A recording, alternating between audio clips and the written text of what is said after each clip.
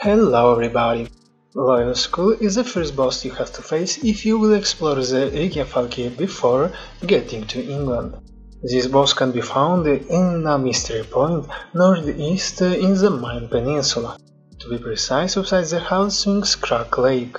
In fact, from the shore of this lake you can notice a cave in the mountain you can access by climbing the mountain wall, where at the first crossroad go down to the left and you will find the NPC that will ask you to fight.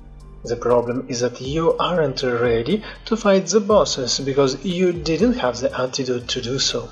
In fact, I suggest you first to unlock 2 weapons before facing this boss. The Ravenclan shield that you will get from some of the initial mine quests.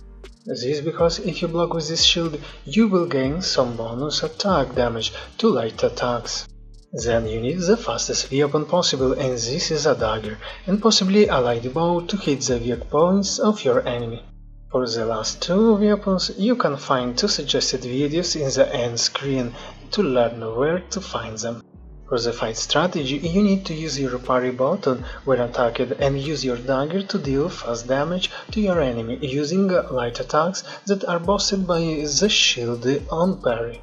Next, be ready to dodge when he will start using the Axe Fury ability that is the main source of his damage.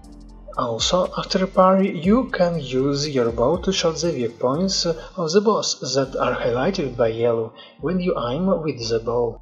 Once you shot all 3, you can get close to the enemy and execute a stun attack that will deal massive damage. If you will learn to parry correctly his attack, you will kill him really easy and fast.